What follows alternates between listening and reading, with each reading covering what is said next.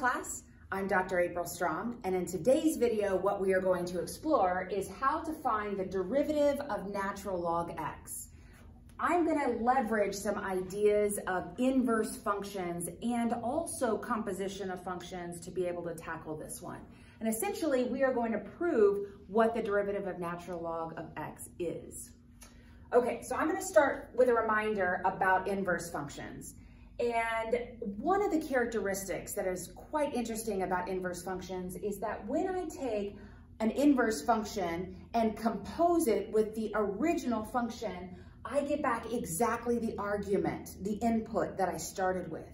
And even if I compose in the other order, f of f inverse of x, I still get back the argument, the x, or whatever is the input into that function.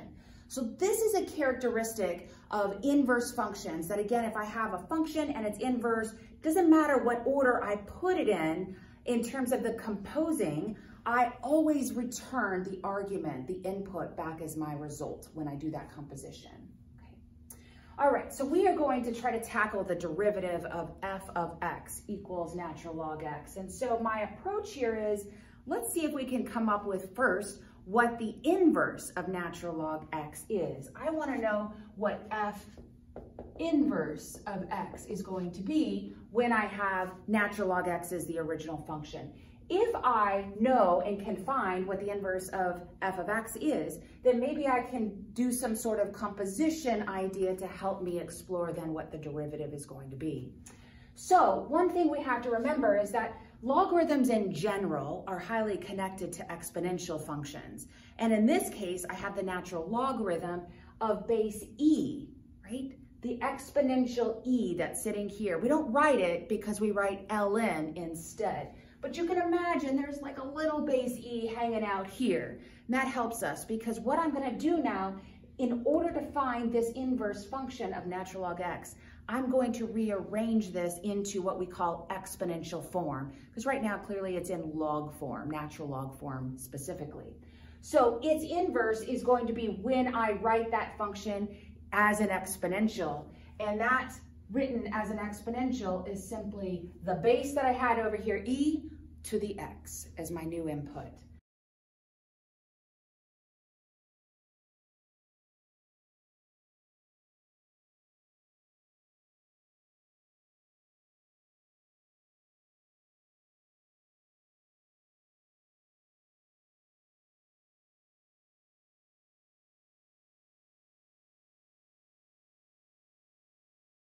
So we're not going to have to write this little e, I just put that there as a reminder because what we're going to visually see is natural log x is the function, e to the x is its inverse.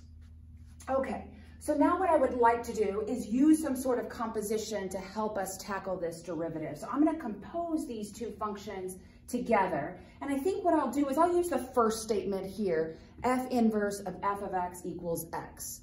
I'm going to use this one right here. It doesn't really matter. Again, I could have gone in the other order and composed in the opposite order and still get the same answer as my result of that composition. But let's just go one direction here. So I'm going to find what f inverse of f of x is going to be when these two functions are my actual functions.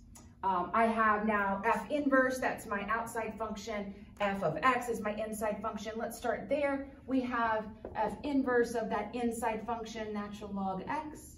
And what this tells me to do is take natural log x and put it inside the function e to the x.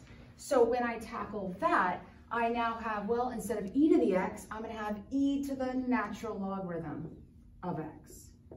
Written this way. And I know that looks crazy to write it that way, but that's exactly what we have when we embed one function into the other.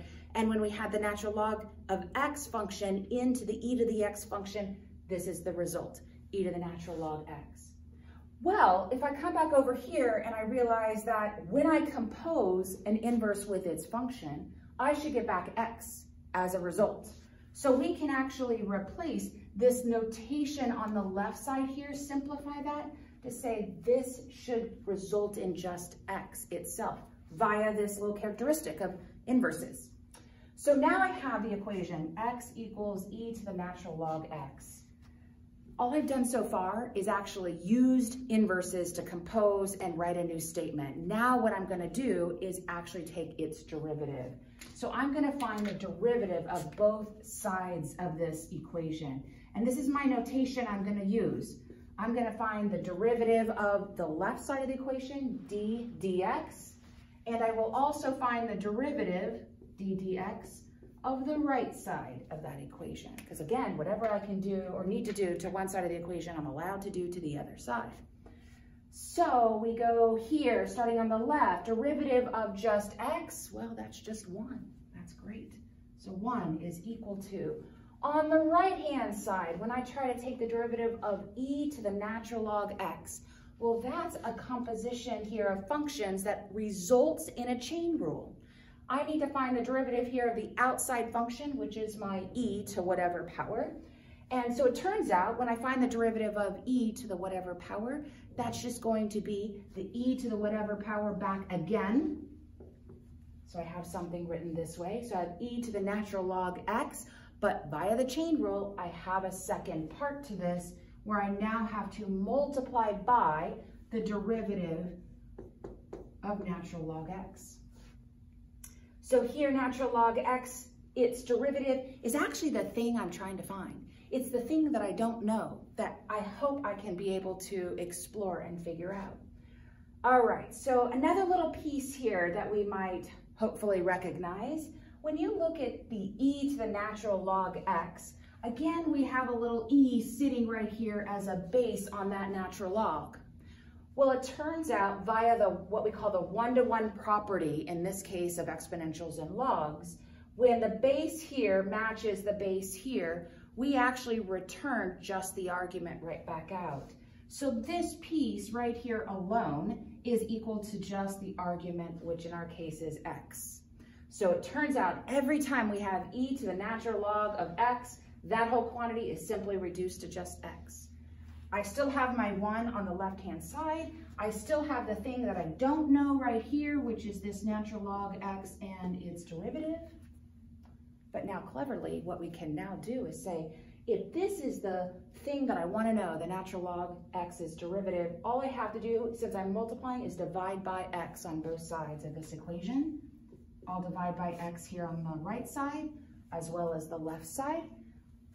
This x divides out with this x in the denominator, and what results now is the natural logarithm of x's derivative is equal to simply 1 over x.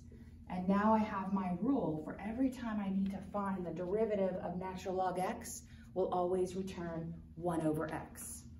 And so in my next video, what we'll do is look at an example of how this rule here, our new natural log x rule, gets applied when we're trying to find the derivative involving a natural log x.